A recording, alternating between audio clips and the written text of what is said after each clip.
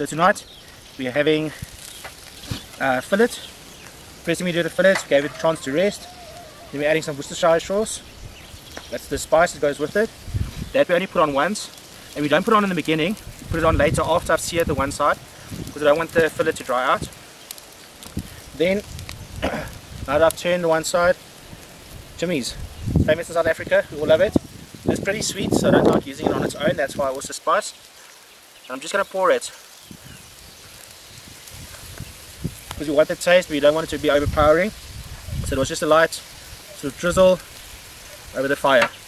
These two tins have potato, peppers, onion, and the same spice, a bit of water. All we did is, before we put this on, we already had these on, because you want them on for about 45 minutes.